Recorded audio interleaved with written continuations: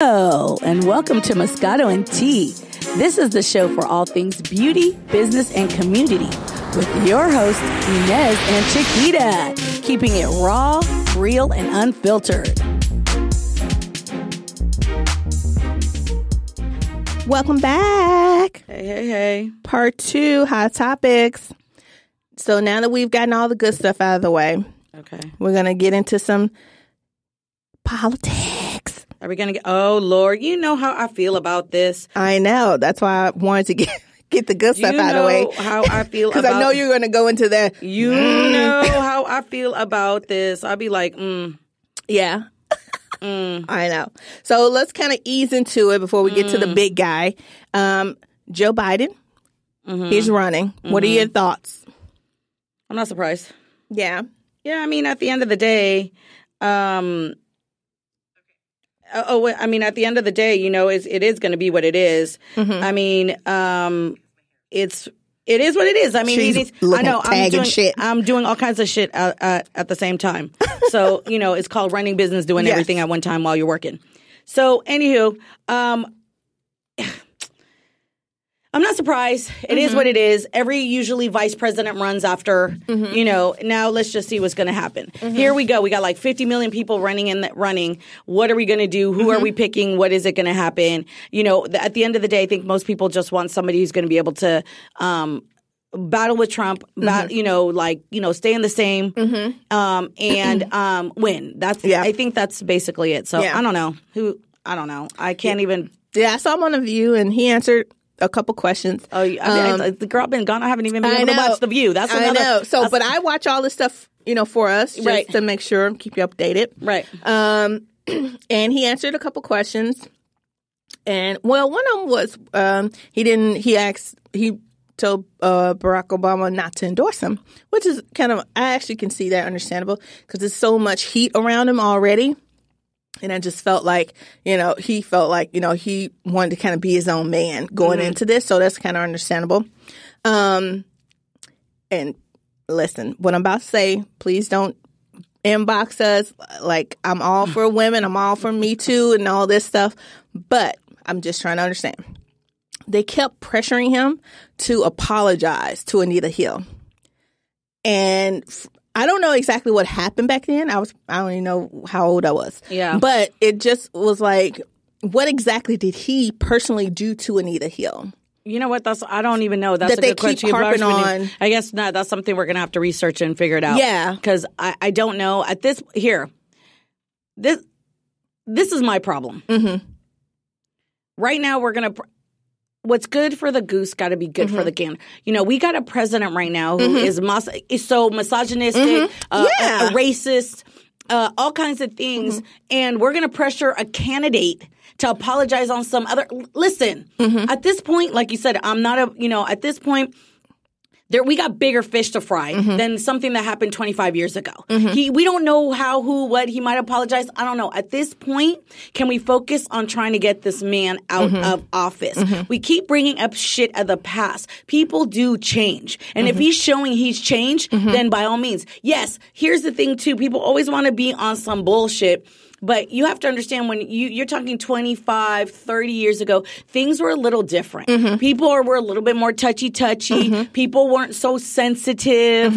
There's a lot. I'm not saying that we don't have valid points on it. Of course. But I'm just saying that when this starts to happen now, we want people to go back in history and change things. We cannot, if that was the situation and the case, then Black folks would not be in the situation that we're in right now. If it was time to go apologize, do reparations, do things right. If you're completely sorry, but that's not the case. We keep looking back and not looking forward. And that's why we can't move as a country and as people because we keep looking behind us and not looking what we can create in front of us. And the problem is that they keep looking backwards on what the Democrats are doing and their problems, but they're hush-hush on the other side. But my thing is you need to have a balance. But here's the thing. If the Democratic Party needs to be like, okay, whatever, and start moving forward and start pushing forward so that way this new young generation of people that are hungry for something new can go ahead, okay, whatever, keep looking at the past, but this is what we're really doing here.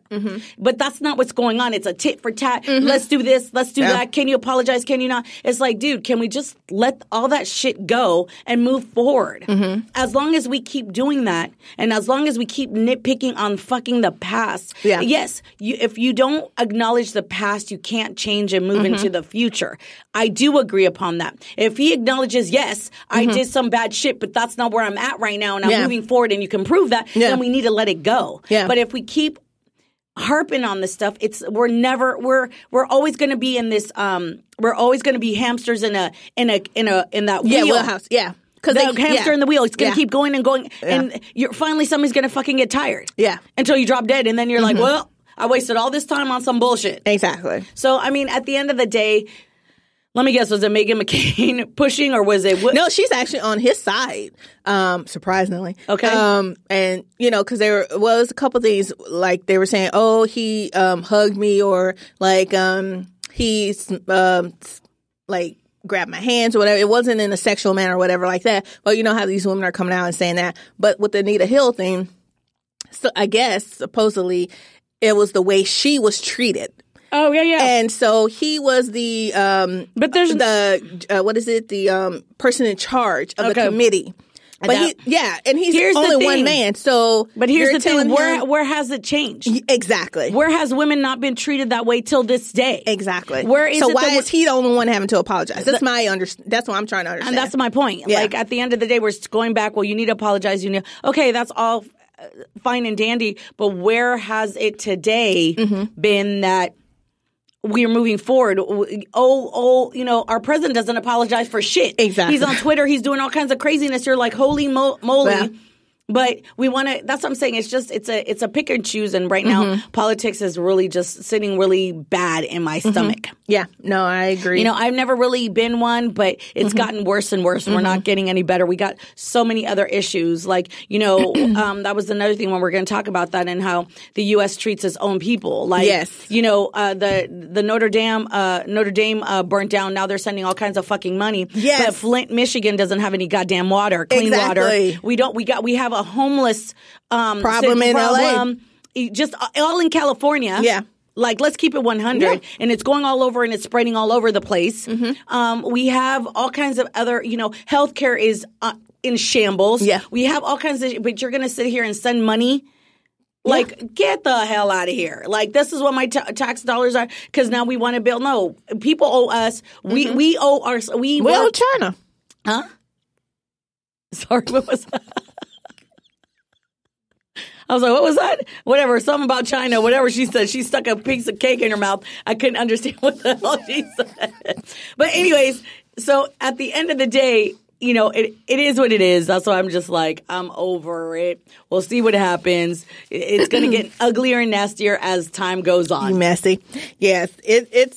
That's why I'm just like, you guys, there's bigger issues that we need to focus on. Did you know also, I'm still not, really gung-ho about him, but what's the guy, Mayor Pete, that's also running for president? I'm still not gung-ho about him, but I'm still looking at all the candidates. I don't know who I'm going to vote for. Right. But they tried to do a smear campaign on him and get two guys to fake like he was sexually assaulted by this candidate.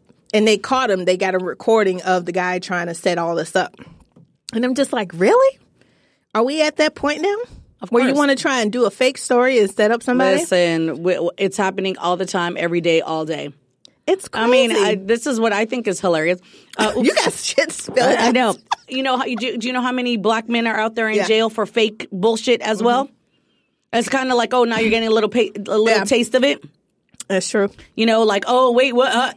How many times have you been accused of shit that don't go down? I mean, I don't know. I'm just... Yeah. No, it's all around. It's just like really... It's just crazy. Speaking of which, I think we need a little... Because that always leaves a bad taste in my mouth.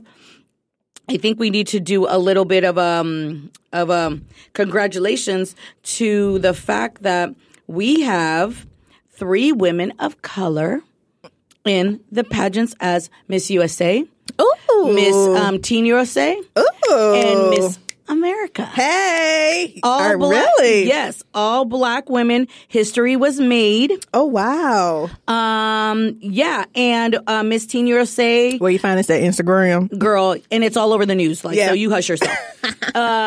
Miss Teen USA is a natural hair girl. She got an afro. What? Yes, a natural hair girl, curly afro, gorgeous, beautiful, very intelligent. We're gonna post this on our website. Yeah, super happy. And same with the other two young ladies that are shoot, I'm trying to see it, but just to show they come in all shades, and it's finally some love out there. So now my question is this: now that we do have like young black ladies as Miss U representations of all of us, what is see, here we go. So Miss USA, Miss Teen USA, and Miss America, like I said, are all black women. Wow. It's a great time. So, they're all beautiful. And now do you think that's going to change the perspective now that Miss USA, Miss Teen USA, and Miss America are all black women? No. I'm going to just keep it real. Do you think this is a ploy? Or that's what I was just going to say. I feel like, they give you a little bit, but still pull back a lot. So I think, this is great. And, of course they worked hard for it, but I need to see more, Yeah. So hopefully, this will open up the doors for more opportunities, more things. Like who's on the board, who's, in charge of what the questions are, who makes up, the marketing, who does all the behind the scenes. And regardless, at the end of the day, now there's black women representing. Yes, which is great. Which is great. So very happy little about that. black girls can see that you can be Miss USA, Miss. Usually there's only one. This is 3, all 3. Yeah. So, I'm excited about that. Yes. No, very, very happy about that. But kind of switch subjects. Kind of a, little unnerving subject, but the wave of shootings that has been happening, lately. Just had a shooting at UNC, University of North Carolina. We just had a shooting over in California at a church, a Jewish church. Oh my God. I forgot where it was. I think Sacramento. I'm not sure. And then there was another shooting, I think in another school or something. But it's just like literally every other day there's some shooting happening, and yet nothing is being done. Because at the end of the day, money is more than lives at this point. We already know this. Yeah. It's not that we can't handle it and it can't be done. People that want to tote their guns, or the NRA, gun companies, all of this stuff, it's a money thing. So as long as people want to buy their guns, as long as people want to do it, it's gotten to the point where we're desensitized, and it's just like, oh, here we go again. What else are we going to do? My concern is, this is my thing. They always want to talk about, black men being a terror and a danger. They're always but if you've noticed, that a lot of these shootings are not people of color. Yeah. So we have inbound terrorism here. Like, and they don't want to, they say, oh, white person sees a black guy watching, they're clutching their purse because they think you're going to be robbed. How about every time I go into a movie theater, I'm freaking out. Every white person comes in. Are they going to have a gun? Are they going to do mass shootings? Are they going to do, this is the world we're living at. They always want to generalize, but they don't want to ever really talk about it and really put it out there and realize that there is a freaking problem. Yeah. There is a problem. It's domestic terrorism. It's domestic terrorism. We're shooting. We're beating a boy to death. A police officer is beating a boy to death. 15-year-old boy, because he went to go grab his friend's phone. But we're literally handcuffing a mass murderer who killed a bunch of people. Yeah, and walking him in and being like, oh, and this and that. So where's the balance? Well, there is no balance. There is no birth. There is no balance. We're letting you know it doesn't matter. Here it is. It's basically saying it doesn't matter as long as you're a person of color, your life, it does not matter. We're going to do whatever we need to do. As long as you're not of color, it doesn't matter what you do. Yeah, literally. And there's no consequence. Every shooter has been arrested without any problems. Without any problems. You sit there and you shot a bunch of people. I think there was a young man, I think it was at the USA, that jumped on the mass shooter. A 19-year-old boy jumped on him to save everybody else.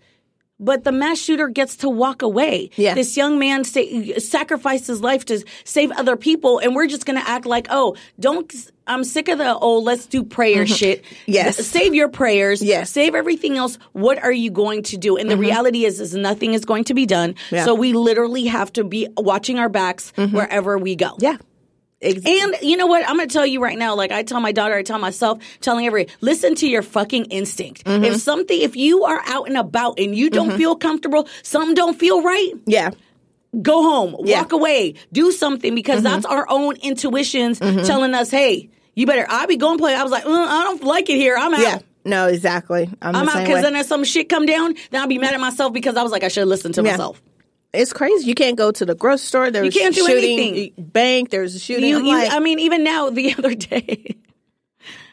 day, like there's cop cars everywhere, and I'm like, "Ooh, they're out. Who are they coming to get?" Yeah, it's like now. Oh, I can't make a right turn? Do I make a like? It's we're constantly frozen. Yeah, and you're not even doing anything wrong. But then you're like, okay, well, what do I do? Do I do not? Do I? Because the wrong move can just set them off. I mean, it's crazy. It's crazy. The other day, too, we got some wild police chase. You're chasing down a man off of the OC, all these highways and shit, and he goes away, but you pull a brother over or a sister and you're shooting. Yeah. That's the first instinct is to shoot. Well, because that's what they're taught. Yeah. That's not an instinct. That's something that you're taught.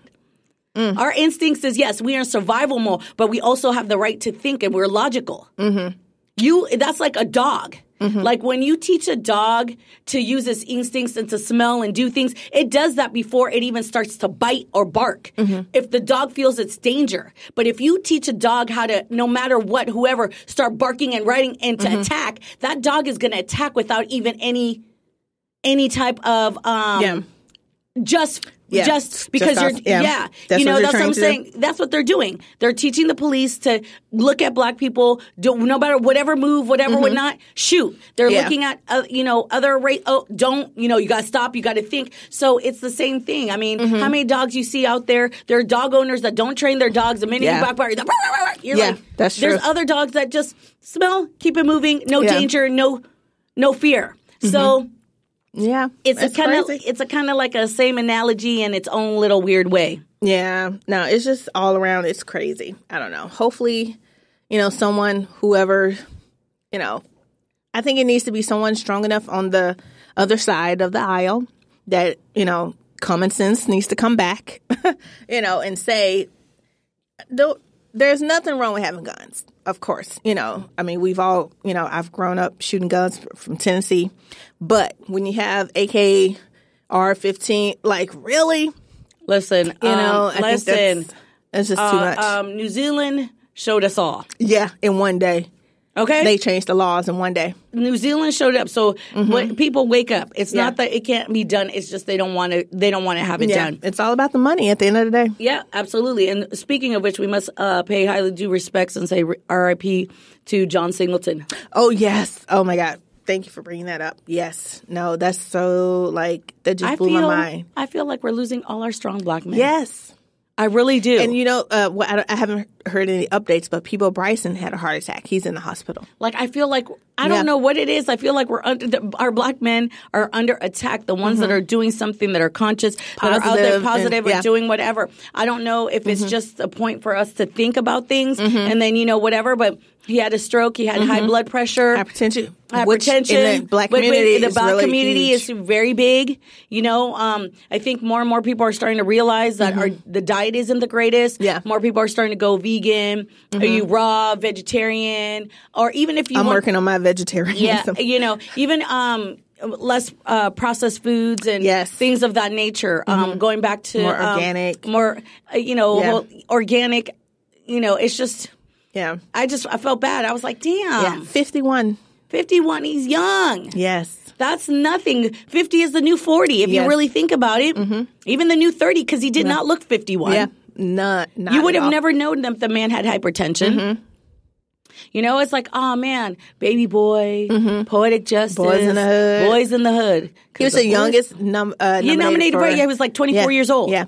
So may he rest in peace, and he will always live on with all his amazing movies. Poetic Justice, girl. Girl, I wanted to be Janet at that time. Everybody with those braids. Yes. I think I had those braids. It didn't with the dookie look braids. like that, but Yeah, well, it's Janet. Exactly. You could try all you want. You ain't going to look like Janet. So I know.